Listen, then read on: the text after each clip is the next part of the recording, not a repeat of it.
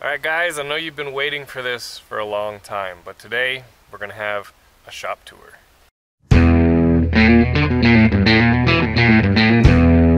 Before we start, we're going to go back in time, and we're going to go back to the old shop, and I'm going to give you a little clip of that. Alright, here's the old shop. Take a look at this. Empty, empty. Let me turn the lights on. It's kind of surreal. I mean, so many projects in this garage. I still can remember where everything goes.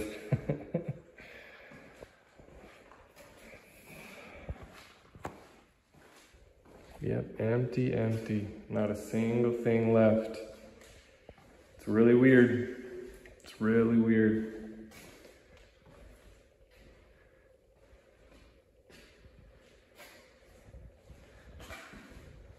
Kind of sad to leave it. It's been the last 6 years. This has been the shop, so there it is. So as you saw, that was back basically in the summer, and the family and I, we sold that house, and then we bought this land and built this shop and this house here. And I was planning on making videos of taking you guys all the way through the build process and all that stuff, but I didn't for two reasons. One, I wasn't always here when the stuff happened, and two, we were living miles away for at least 3 months between houses, basically. So it was really hard to get any kind of continuity from beginning to end, that kind of thing. So today we're gonna have a shop tour. So before we get into it, I do want to say that I'm not really the type of person to put things I have and flaunt it out on the internet, that kind of thing.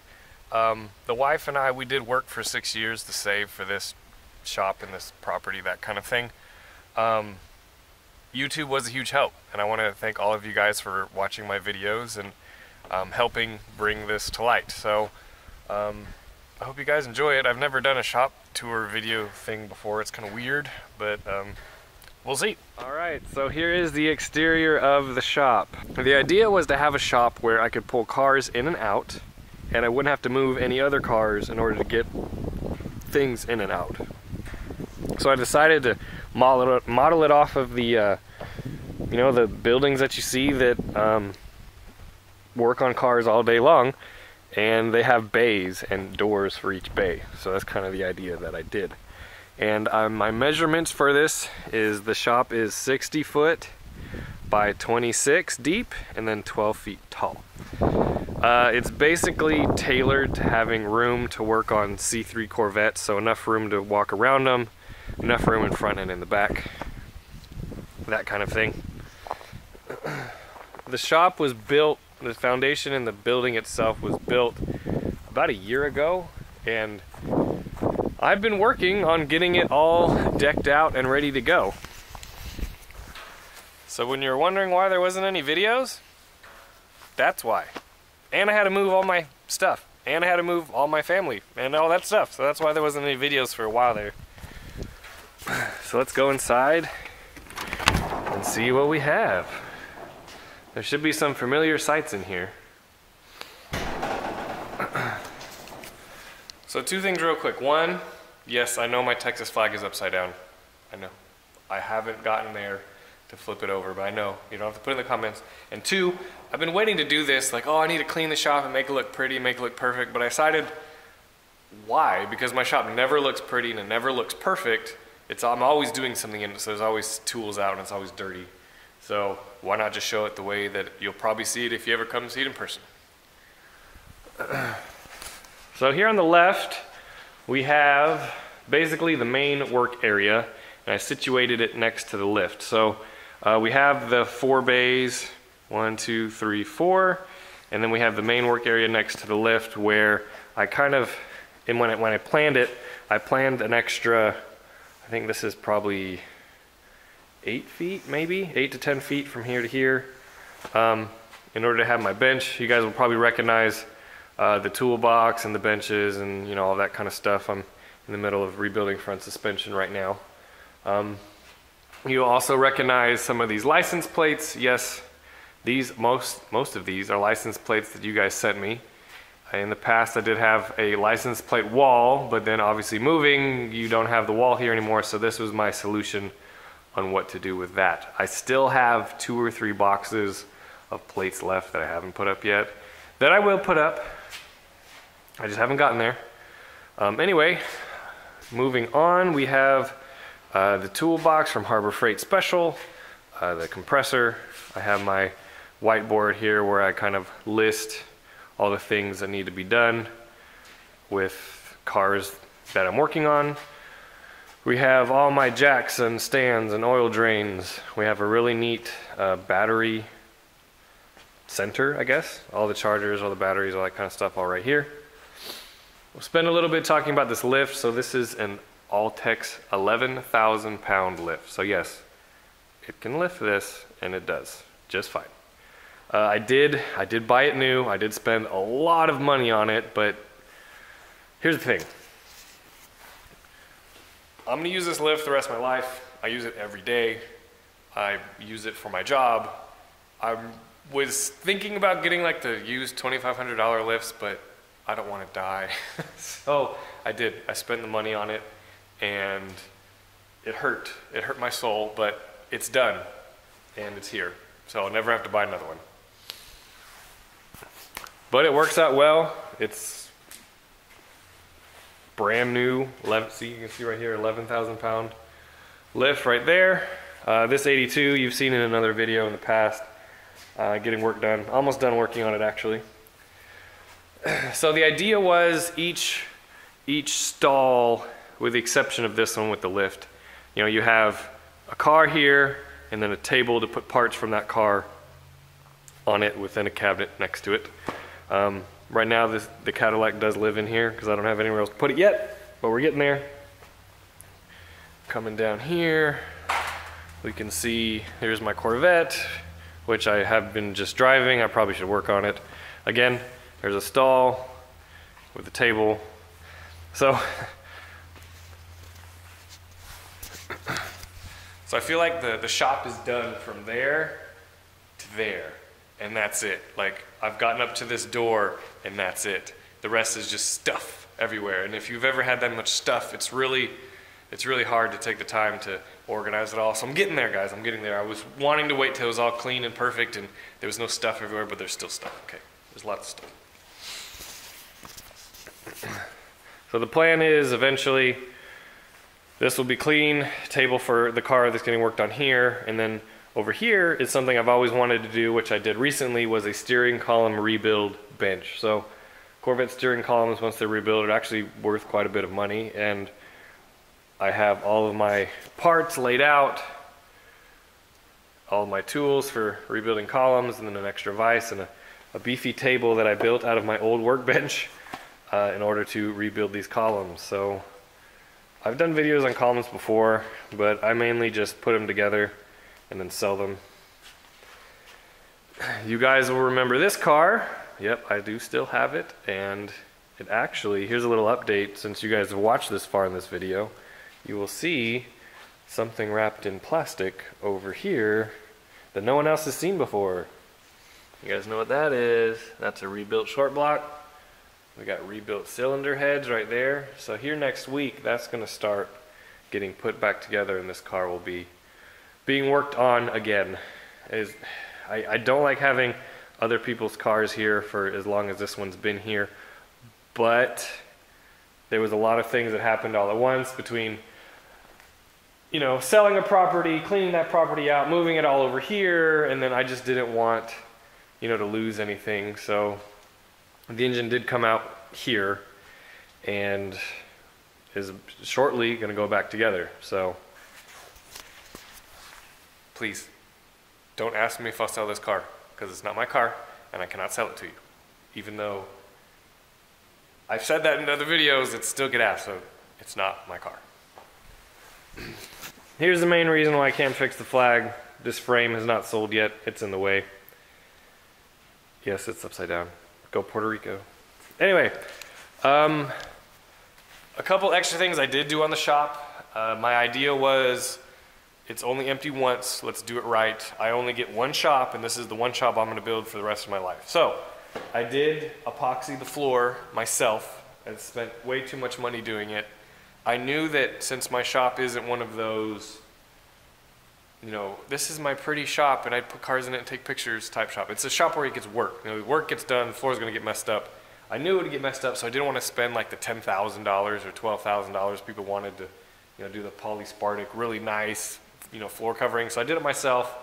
It's going to get tore up, but it's better than bare concrete. So that was the idea. Next was I did do all of the aluminum panels on the side. So these are like Home Depot specials. I think it was like $1,000 for all the metal all the way around. So I did do that myself. I wanted it to look nice. I hate the look of spray foam. We'll go into that in a second. But I did do all of that. So the other thing we did is all the electrical. I had a professional electrician put in the breaker box and then run it from my house to here. But I did all the lights. I did the HVAC, the lift, all the outlets, all that kind of stuff myself. And then the spray foam I did have professionally done, but I hate the look of spray foam. To me it looks like rotten cottage cheese, especially when it turns dark yellow. It's just disgusting, so I did paint it. Anyway, do you guys see like all the work? I mean, it's just so much work. I would never do it again. It just takes so much time. I do have a Mr. Cool DIY unit up here, which I mainly use when it's hot outside. It can't really keep up when it's really, really cold, but with the spray foam, it does well. I do need to figure out a solution to insulate these doors, because these doors give off a lot of heat in the summer, or B, a lot of, you know, they let out a lot of heat in the winter. This was my idea for insulating them. Haven't gotten that far yet. Again, there's lots of stuff to do, not a lot of time to do it. So, if the shop wasn't big enough, you're right, it's never big enough. So I had an addition put on it. So part of my business is I restore the Corvettes, I buy and sell the Corvettes, but I also part out the Corvettes. That's a very, very large business part. That's a very large part of my business. And so what I've always wanted, and I never had in the other place, was a parts shop. Basically, it's a place where I can pull a car in, tear it down, store the parts, and then when people ask for something, I can pull off the shelves and give it to them. So let's go take a look at that. Fun fact, this is a door out of my old house. So if you remember, I put a garage door in for the Cadillac to have a place to live. I took that door out and I kept it for like 3 years in that garage, and then I took it with me. So this is out of the old house. Here we go. So it's the foundation's a little lower, but that's okay. And this is actually the exterior wall of the main shop, but this is the part shop. No, I'm not parting this car out. This car is in here just to keep it inside. This is a customer's car, it's not mine. It's probably like shaking in its boots right now because it's in the part shop, but no, I will not be parting this car out. So this is, I spent a lot of time in this little area. So basically I have all of my packing. This is all, you know, bags and bubble wrap and paper and stuff for putting in boxes. I have all of my boxes up here. I have my disassembly table, I have my packing table, my scale, and then larger boxes. So basically, for example, like this window regulator, I sold that today. I need to box it up, ship it out. I have all of my assorted bolts, all C3 Corvette specific, and different things in here. And then, yeah, just parts. Eventually, I will be organizing this better. As you can see, I have many boxes of parts left to organize, but it's a very small amount compared to what I had in the past. So most of it did go up on these shelves. We have a little space over here for Cadillac parts. I have quite a bit collected for that car. And then everything else is just Corvette stuff, interior stuff. Basically, it's all the stuff that needs to stay inside so it doesn't get destroyed by the weather. All the big metal stuff, body panels and stuff like that can go outside. But I have a lot of organizing to do, a lot of putting away to do. But No, it's gone pretty good so far. It's what I wanted it, and it does what I need it to do. So, you know, somebody's like, hey, I need a 4-speed shifter. Boom, grab it off the table, or grab it off the shelf, put it on the table, ship it. You know, I need chrome bumpers, I need these fancy headlights, I need whatever they need. I can organize it in a way where I know where everything is. In the future, I plan on putting, this is my old, I don't know if you guys remember this. This is the lift I had in my other shop with the 8-foot ceilings. I kept it because I knew I wanted to potentially use it to part out cars. But in this shop, again, I did all the electrical work myself. I painted the spray foam, had the spray foam put in. I put in this garage door, all that kind of stuff. This was like a mini version of the big shop. So, anyway. So now we're going to take a look outside and kind of show you the back end of the shop. That way you can kind of see it all works together as a whole. So here's the back end of the shop. You can see kind of the main building right here, and then this was an addition that was made and put onto the shop. And they did a really good job kind of making it seamless. Here's that single garage door where I pull in the parts cars and pull them apart. And then I have some extra car storage here for various projects and my wife's Pontiac. Yes, I still have it. Yes, we're still going to work on it. But having a newborn to a 2-year-old, that's not the priority. But it's in here. It's protected. It'll be fine.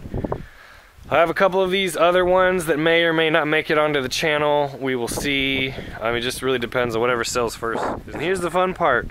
So you can't see any of this from the road, and I did that on purpose, is that all these parts cars all the way down. So if you need Corvette parts, let me know. So the idea is, we'll take a car, we'll put it in here, blow it all apart, put all the parts where they are supposed to go, you know, a specific place for everything, then that way I know where everything is. And eventually all these cars will disappear. But we can kind of walk through them.